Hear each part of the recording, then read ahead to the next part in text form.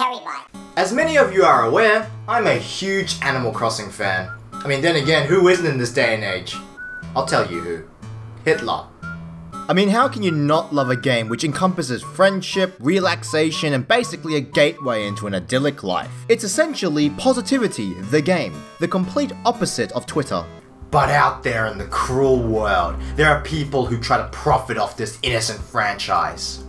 They're called Nintendo. But also out there in this cruel world, there are people who try to profit off this innocent franchise in a much less tasteful way. Bootleg apps on the Google Play Store. And also I found some fan games on the net, because it's hard enough trying to fill up a video with just shitty mobile games.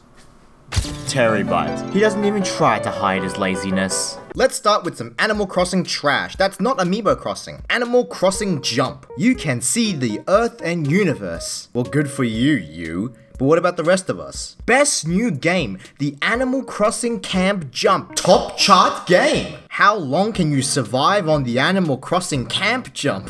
Man, if there's one word I wouldn't associate Animal Crossing with, it's survive. Well, here it is. Here is the top chart game. That has gotta be one of the most crude screens I've ever seen, even for mobile games. I mean, just look at it. It looks like something I would make for one of my first YouTube thumbnails, not a game sold for money on the Google Play Store. God, what's with that weird white striped sheen on the border of the letters? It's so distracting. And this is the game. Oh, I lost. And sinking into the concrete, smiling away. Okay, let's try to get more than 2 jumps. Damn! Fuck! Okay, how do we play this game? What? A kangaroo? Oh, this is a clone of a jumping game featuring a kangaroo. I'm not even surprised. Interestingly, the replay button doesn't work. You always have to quit to the main menu and restart the round. Oh, and you can't forget about the collectibles. We can use them to unlock new characters such as Ninja and Zombie. Fucking Zombie.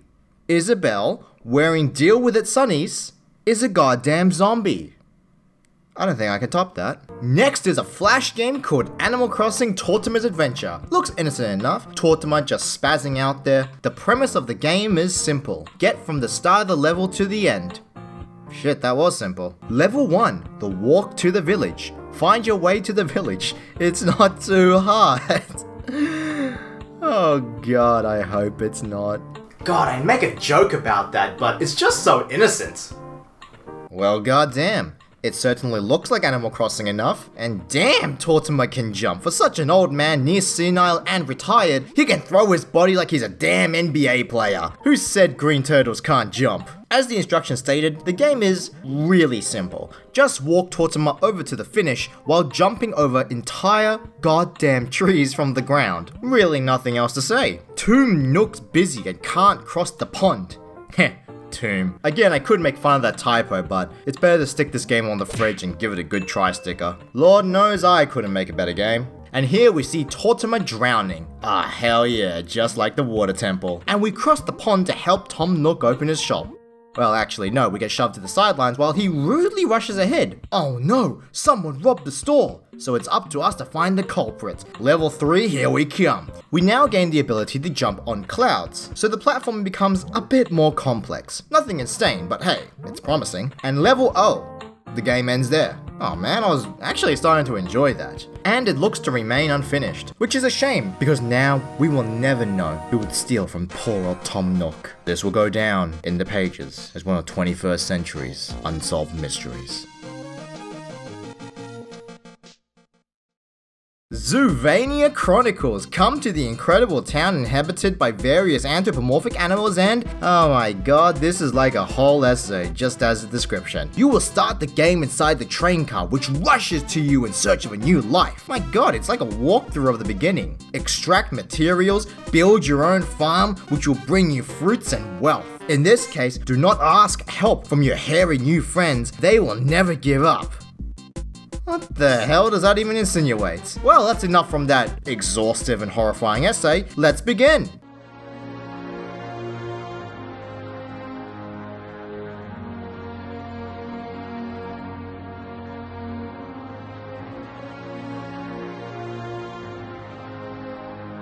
Whoa, hey now, that is some music. Really fitting with the new leaf wallpaper there.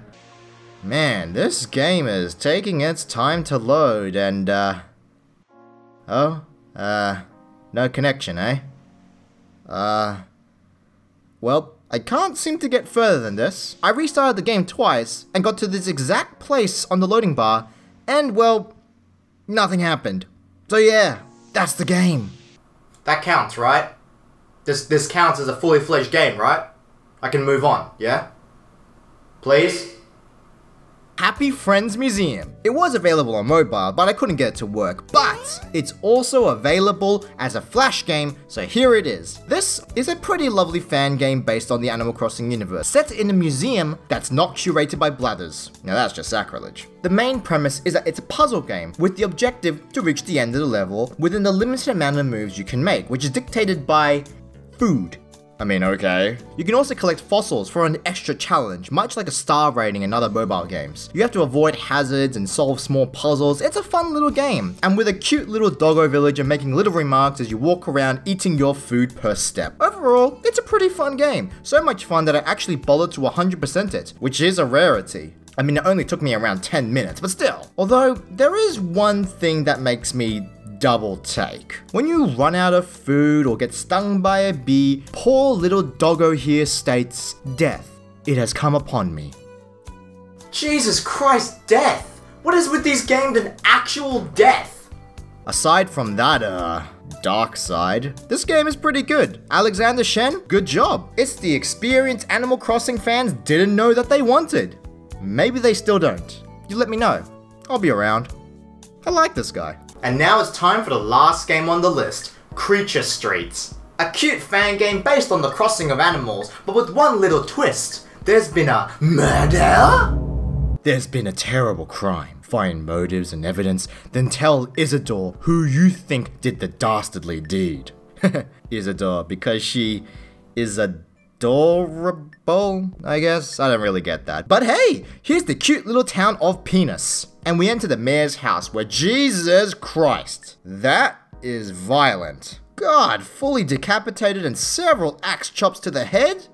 Gruesome. We go around to the several villages around the town, including a little cat named Myrtle, who likes cleanliness while being happy being surrounded by garbage, Ursula, a bear who was constantly hit over the head with a bug net by the now deceased mayor, Dwight, who proudly wears the shirt the mayor designed for him, and a butt-ugly squirrel named Squeaky, whom which the mayor seems to agree with me. He really seemed to hate him for being ugly. So really, all the animals have a motive, but seem blissfully unaware of Mayor Boner's hatred and abuse towards them. So really, just like a real Animal Crossing game.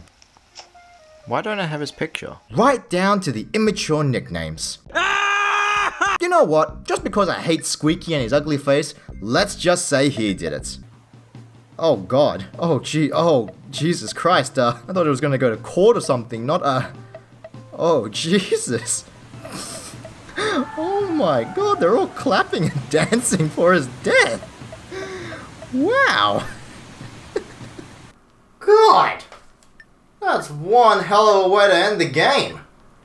But you know, I got a feeling I missed something.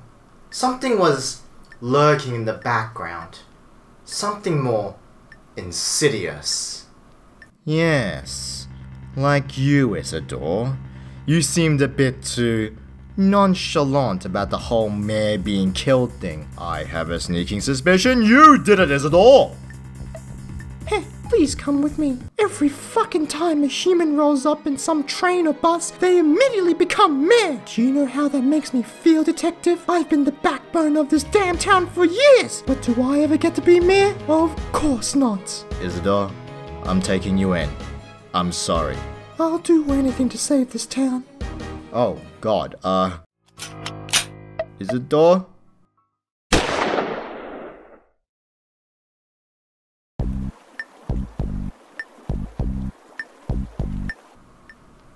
Well, that was horrifyingly awesome.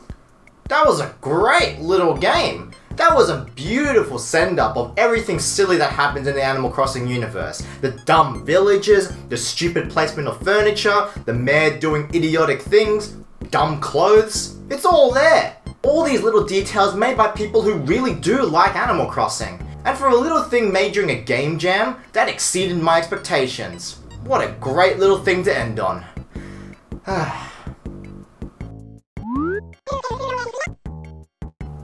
No.